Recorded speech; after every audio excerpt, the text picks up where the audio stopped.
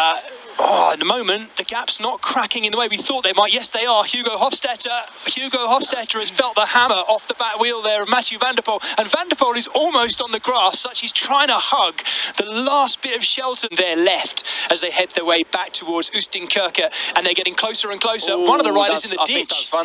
It does look like the colour of the Dutch national champ. It is. He's gone down very fast into the ditch. And are De Koning Quickstep going to get the 1, 2, 3? We don't know, but I can tell you the winner is already celebrating. Yves Lampaert, the 29-year-old from Izegem, is going to win this year's Driedaagse Brugge de Paden. And there he is, taking the applause of a modest but very excited crowd in Belgium, because a Belgian has won the final one-day World Tour race of the year. You can see the rider set off in very comfortable conditions for racing, around about 15, 16 degrees the high in northwestern France this morning.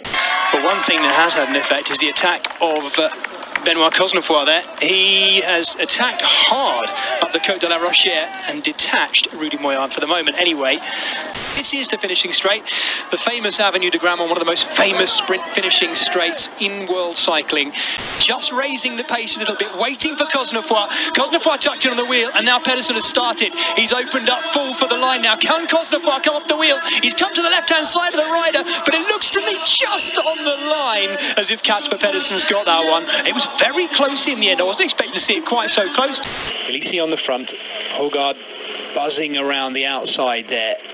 Twitchy, looking for an opportunity to attack at this point. Tim Wellens sits last wheel, opportunity for a little layback attack potentially, or is he going to wait for the sprint as well? Emmy De Gent starting to wind things up. De Gent started to wind things up on the outside, but they're not full crack just yet. Hogard is though. Hogard has gone early as he can. Now this is the lead out then. Elise on his wheel. Elise starting to come off Hogard's wheel. Now Elise leading at this stage. Amy De Gent coming through on the other side of the road, the slightly bigger man, but it looks like Elise's just got it. And that cool as a cucumber Italian, Diego Elise, who obviously has worked really hard, but never looks like he's trying. He's turned his cafe run on a Friday afternoon into yet another victory.